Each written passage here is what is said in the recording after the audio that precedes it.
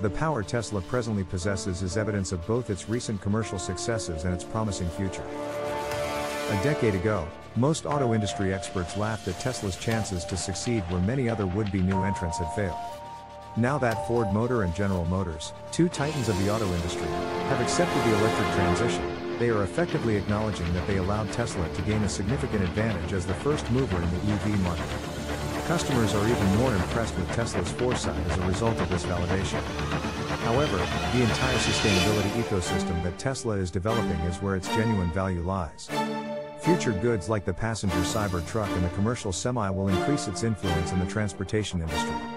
It will be possible to see Tesla's competitive edge by selling energy storage and home-based renewable power systems using its well-known brand. Not to mention the brand new Gigafactory locations in Germany and Texas. Having said that, Tesla has a ton of chances to stay at the forefront of various industries that are seeing rapid expansion.